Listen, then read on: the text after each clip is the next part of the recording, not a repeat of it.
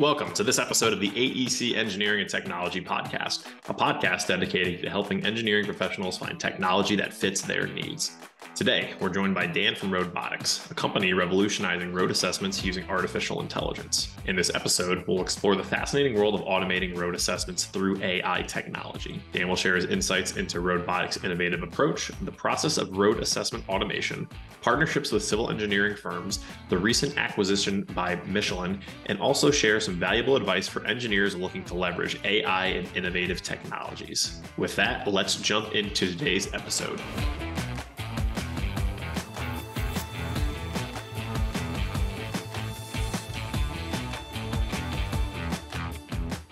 Okay, Dan, welcome to the show. Thank you for joining us today.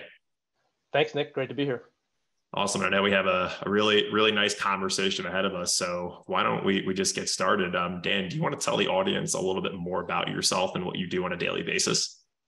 Sure. So Dan Porcaro, I'll start at the beginning quickly. I'm originally from Clinton, New Jersey. I've lived in New York, Pennsylvania, Ohio, Michigan, Virginia, and now Greenville, South Carolina, where Michelin's North America headquarters are located. I lead the North American sales teams for Michelin Mobility Intelligence, and that's across two offers: Better Roads, which is led by RoadBotics, which we'll be talking about today, and then Safer Roads, which is a suite of data and insights products designed to help DOTs and planners identify risky hotspots based on driving behavior. So my sales journey started at a garage sale in Edison, New Jersey when I was 11. From there, I became one of those pesky university fundraisers. So if you're a Syracuse alum and I've called you, my apologies. I've also had a few side gigs, as we call them now. And so I've been a consultant for General Motors on the Camaro development team. I've been an adjunct professor at Virginia Commonwealth University, and I'm also a Navy reservist. When we get to what I do on a daily basis, it's actually one of my favorite things about being in sales, which is how dynamic it is. So no day is the same. There's always a different customer or different problem to help solve. What our team works on daily is identifying the right partners that can benefit from our solutions. And so sales is all about delivering value. It does no good to sign a contract or receive money from someone that's not going to receive value from our offer. And so our team loves learning and loves asking questions. So most of my day is spent asking internal and external questions to find the right partners and customers looking for an AI pavement assessment that is consistent, cost-effective, and efficient. And Dan, thank you for the background there, right? And you mentioned AI, right? Which I'm sure you guys are well aware of, kind of in the mainstream media has just been this like super hot topic as of late. But could you talk a little bit more about RoadBotics, right? And how that AI solution, which I know you guys have been, has been developed, for a while now, how the technologies work and how it's benefited communities to this point. Yes, absolutely. As you mentioned, RoadBotics was started around 2016 out of Carnegie Mellon. And so RoadBotics has been at it for a while. The process for AI is actually pretty simple, and it all starts via smartphone. And once that video is uploaded, then our AI goes to work. It produces a pavement condition rating for every 10 feet of pavement. And because we rate every 10 feet, our AI model has trained on millions of images of pavement. And the output there is a simple 1 to 5 rating that gets color coded and mapped. It includes high resolution images and GPS coordinates for every image. And we use that 1 to 5 to provide a clear and actionable rating, with 5 being bad, so a completely degraded road that needs immediate corrective action, and then 1 being a new or like new road. Which has got to be really helpful to your clients, right? Because you're taking, admittedly, what could be, pretty complex technology behind the scenes, but just making it this simple 1 to 5 assessment rating that's just super easy for stakeholders to understand. 100%. And we think between the time savings, so instead of having to walk or drive all those miles after miles of road and do it manually, by just capturing video via smartphone and then having that simple output and letting the AI do all that work that you mentioned, is one of the simplest and easiest ways to produce a condition rating assessment. And who specifically are your guys' clients, right? Are we talking, you said DOTs, right? Cities, municipalities. Would you mind elaborating a little bit more on those? Absolutely. And so we really have two main verticals when it comes to customers. And so first are our direct clients, so cities, municipalities, like you mentioned. And then we also work with a ton of engineering firms. And so we're a tool for the engineering firms to then leverage their expertise further. And so we have cities that range from small 30 or 50 centerline mile cities all the way up to your larger cities that are 1,000 centerline miles and over. And then engineering partners all across the country and really some internationally as well across the world. And you had mentioned, there's this, let's say like the older manual way of doing these assessments, right? And as a civil engineer, I'm familiar with walking, miles of infrastructure doing assessments, right? But we know that artificial intelligence applied to road or infrastructure assessments is a relatively new concept. So there's going to be some challenges because it's just a different way of doing things. Could you talk a little bit about those challenges you guys faced and how they were overcome? Absolutely. And so, as we mentioned, RoadBotics has been at this for a little bit of a while here, going on 7 years, and they were at the forefront of AI. And I think when you look back at, to your point on the civil engineering and pavement assessments in general, really most people are using information and standards from over 50 years ago with ASTM D6433. And so this was really one of the major challenges that the company faced early on, is that there'd been no innovation. Those standards from 50 years ago certainly didn't account for all the technologies and options that we have now, whether that's computer vision, AI, et cetera. And so AI, as we know, takes a lot of training before it's accurate and beneficial. And so it took thousands of hours, and as I alluded to before, millions of photos to teach the AI what to look for, the pavement distresses to look for, and how to evaluate them. One of the biggest benefits through that process was getting feedback from civil engineers like yourself and civil engineering firms all along the way. And so when we link up, we kind of take sales out of it because we're not, that helpful with that, but we link up civil engineers with our data scientists and AI gurus. And after 7 years of development, the capabilities are tremendous. And one benefit of AI is that it continues to learn and improve. And, one theme of this show, Dan, really is just the democratization of technology to help engineers be more efficient, right? And again, speaking from experience, right?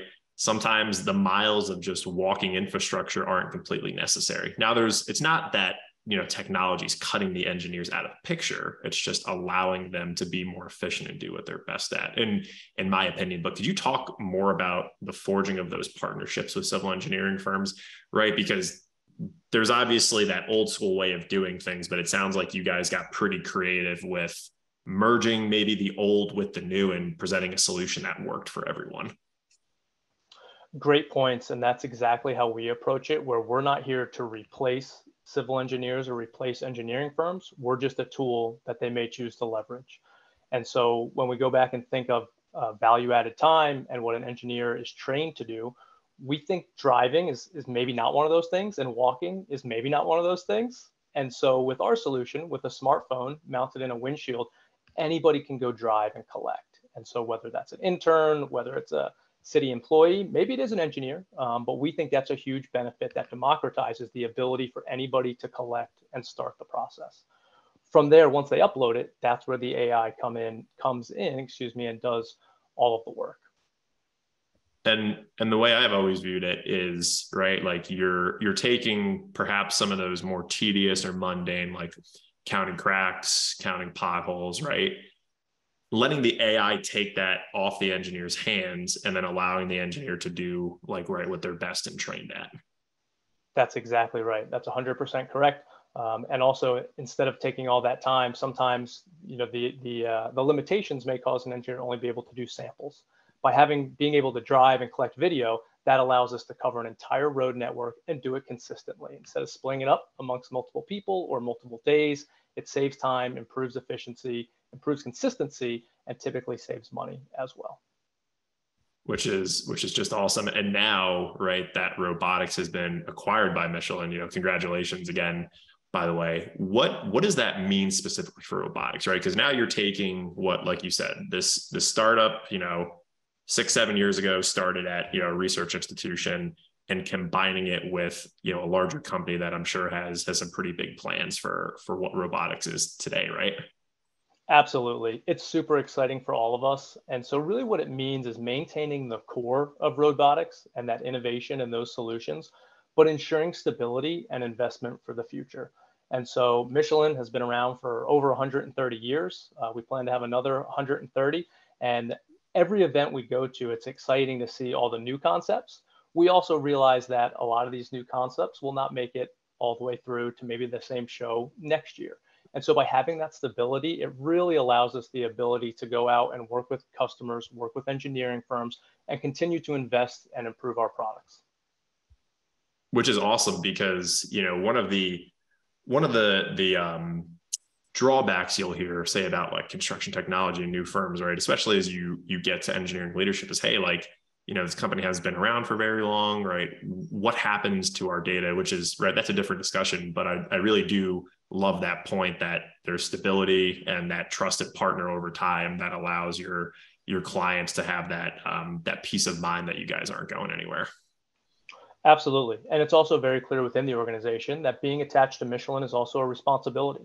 And so when we think of Michelin's values, as well as our personal values, it's really important that we're doing the right thing all the time. There's no cutting corners. We're not out here trying to get one sale. We're really trying to build partnerships and invest in the long term. And speaking of those partnerships, right, going back to these civil engineering firms, like if you're asked by an engineer, right, say, hey, I want to leverage AI, and other innovative technologies that I kind of see in the marketplace, but I'm not so sure where to start. I work on a lot of infrastructure. I just don't know where exactly to go. Like, what is your advice to them? Sure. I would say probably three things. And first is spend a little time clarifying what it is that you want out of the technology and maybe also what you don't. And so is it help with assessment? Is it planning? Is it work orders? Is it budget? There are technologies that can help with all of those. And so I think it's important to think about and understand what are your core competencies and then what would be more effective to outsource, much like what we talked about before with utilizing an engineer's time versus driving or walking around. And so we think counting distresses and rating pavement can be automated so engineers can focus on the planning to maintain and fix roads. Number two, I would say look for case studies and examples. And so it can be very exciting to be first with a new technology, but it can also bring on a lot of risk, both in time and money. And I think we know none of us have extra time to burn learning and integrating something new if it's not going to deliver a benefit. And then probably lastly, I think about kind of the analogy of considering the jockey and the horse. And so a horse that's fast or looks good is only half of the equation. And so consider the person, or in the case of AI, probably the organization that's behind that horse. Great points, right? Because is just to kind of restate, right? Your first point is just clarify what you're looking for, because so many times, and I can be guilty of it myself sometimes, is just getting distracted by that new shiny object. But you just have to know what exactly you're looking for. And then there's a whole nother piece to, right, new and emerging technologies or the horse. But the jockey, or in this case, right, the engineers using the technology need to know how to use it. And there's obviously a time investment involved with that, right? So it's just understanding what your options are and making an effective plan for implementation, which we talk about a lot on this show, just because, right, just getting the software is half the battle, but then getting your people to use it effectively is a bit of a different task that still needs to be completed. Absolutely. We try to keep it as simple as possible to increase that adoption. And so we think by just starting with a shape or GeoJSON file and then turning that into a route that anybody follows today through Google Maps is as easy as it can get to then drive around and collect, upload that to us, and then within 30 days have a simple color-coded map to show where you may have pavement distresses that need to be planned for. And again, which is awesome, because you're already linking a familiar concept, right? Just navigation through a mapping app, adding in kind of your piece of the pie here, and just making it super simple for end users to use. Correct. Absolutely. So as we wrap up today, Dan, what's the best way to stay informed with everything RoadBotics, right? Progress, software updates, new features, right? If the audience wants to learn more, where should they go? Great question. The number one source would be our social media. So whether that's LinkedIn or Facebook, you can find us at RoadBotics by Michelin. You can also go to our website, which is pretty simple, roadbotics.com. You can email info@roadbotics.com. you can find myself or any RoadBotics employee on any of the social medias. We'd be super happy to help and really just learn, ask some questions, and understand maybe how we can help you. Excellent. And Dan, if our listeners want to connect with you specifically to follow up maybe on any of the points or additional questions they may have from the episode today, what's the best way to reach you? Sure. I'd give two options. First, look me up on LinkedIn, right? Dan Porcaro, Porcaro, or you can email me. That's Daniel, DANIEL .PORCARO @Michelin.com. Excellent. Well, Dan, thank you so much again for joining us today. We're excited to just hear about all of the progress that robotics has made in infrastructure and this AI-based solution that's honestly just making the lives of engineers everywhere better. That's what we hope to do. Well, thanks for having me, Nick. I enjoyed it. Absolutely, Dan. Thank you so much, and we'll catch you next time. All right. Sounds good. Please remember, you can find the show notes for this episode at aectechpodcast.com. There, you will find a summary of the key points discussed in today's episode, as well as links to any of the resources, websites, or books mentioned during this episode. Until next time, I wish you the best in all of your engineering and technology endeavors. Thank you.